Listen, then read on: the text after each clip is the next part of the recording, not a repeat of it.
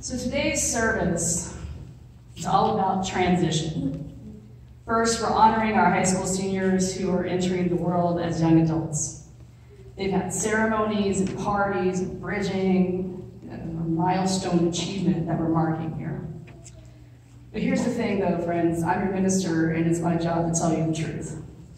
There is no switch that someone flips and then boom, you're an adult. It's not how it goes. I just want to tell you this now so that it doesn't come to you as a shock later when you're 26 and you still don't know how to pay the light bill, right? The brutal truth of it is, nobody knows what we're doing.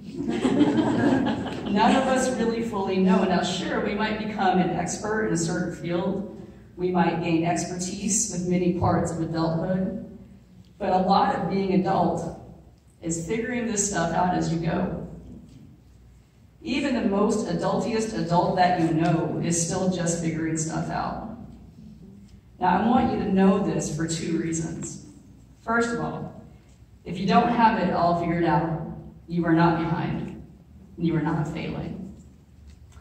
And second of all, if you do feel like you have it all figured out, that's when you're in trouble.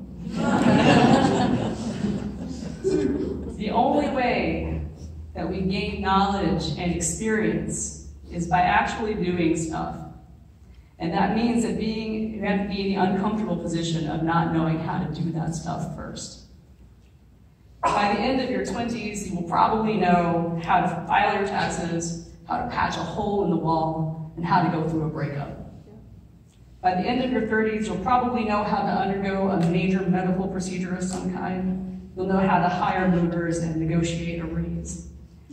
That is exactly as far as I've gotten, so that's all I can tell you. I'm starting to get suspicious of what I'm going to learn in the 40s. All that we can do is just try our best through all of these things and to feel okay with the discomfort of not knowing how to do them while we're doing them. All we can hope for is that we can draw from the experience of our past to pull us through the challenges of our present. And that, friends, is adulting. Which brings us to the second transition that we are honoring today. And that is change in our congregation, was alluded to earlier. Today is indeed the end of an era at Birmingham Unitarian Church. We are saying goodbye to 3 staff members, 2 of whom have been here since our graduating seniors were in the nursery.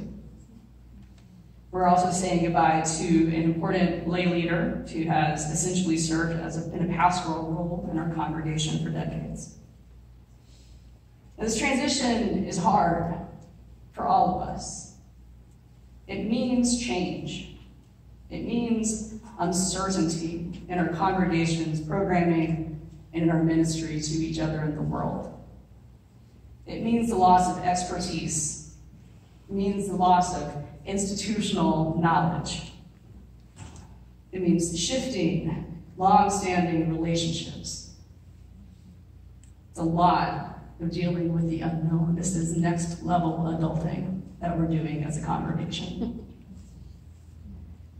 But just as with our young adults, I want to tell everyone here that uncertainty is just a part of life. Learning how to make our way through a challenge is how we grow as people, and it is how we grow as a congregation. Change can be uncomfortable, but it is not death. Do not ever mistake that. In fact, I would argue that change is a sign of life. When an organism is no longer adapting to its environment, that's when there's a problem. Just like our graduating seniors will learn to draw from their past to overcome the challenges of their future, we will too. The UC has been through change and transition before, some of it epically biblically tumultuous. I've read that history book, I know what happened. There could be operas written about certain chapters of our past. It got real. And yet here we are. We have a good thing here. And that doesn't change because our staffing changes. It doesn't change because our programming changes. We will draw from the deep well of BUC and UU history to pull us through the changes we are facing.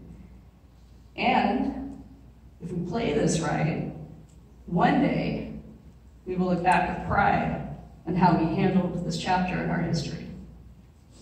We have an opportunity here. Those of you leaving this congregation to go out into the world as adults for the first time have a set of real challenges before you. I am so grateful for our younger generations. Those of us who have been out here adulting for a while now are tired, and we need you. We need your ingenuity. We need your hope for the future, your commitment to figuring things out. We need the spectacularly marvelous ways in which you will mess up. We need all of that. We need you in the world, and we need you in this congregation, and we need you in Unitarian Universalism. And those of us who are staying here to open the next chapter in BUC's history also have a set of real challenges before us. Time, as far as I know, moves in one direction and leaves us with a set of questions. As we are compelled forward, we must ask ourselves, who do we want to be in the face of these challenges?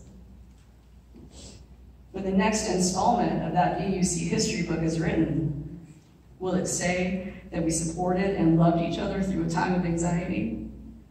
Or will it say that we let negativity, fear, and gossip run all over us? That's up to us. We're at a crossroads, friends.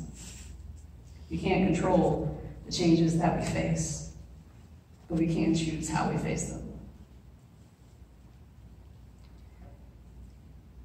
As we encounter challenges, all of us, may we remember the rich soil that serves as our foundation. We have a deep and beautiful history from which to draw as we make our choices in the present. May we remember that there is counsel in that history and comfort in the knowledge of past trials. May we know deep down in our souls that we are never alone. There are guiding stars that have come before us and guiding stars who are here with us now. And may we know also that we are the guiding stars of future generations. And we owe it to them to get it right. We are compelled to excellence on their behalf.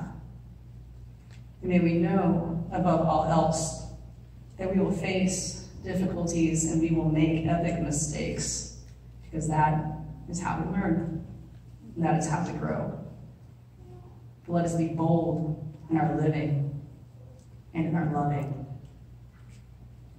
Let us be fierce keepers of our traditions. Let us also be innovative in creating our future. May it be so. Amen and blessed be.